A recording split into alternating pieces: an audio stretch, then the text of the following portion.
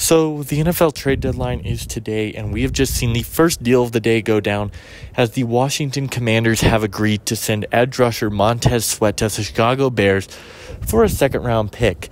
I think this is a bad move for the Bears. I know that you got to go get an edge rusher, but you're going to have to pay Sweat after this year, and you're giving up valuable draft capital. This is a team that is rebuilding, and I think they could go and get an edge rusher. A second-round pick is a valuable pick. I think this is a good move for Washington, though. They decided to keep Chase Young. We'll see if they move him later on today. But they get a second-round pick in return. They can kind of move forward with this rebuild here, and I definitely like that for them.